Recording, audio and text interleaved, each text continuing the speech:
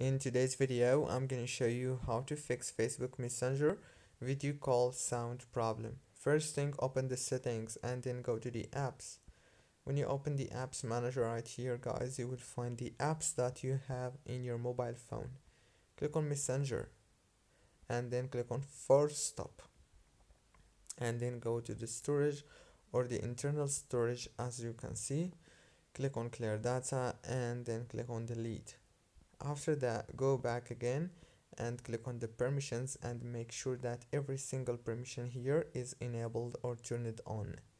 Go back and now click on the power usage details, click on app launch and make sure to enable this option.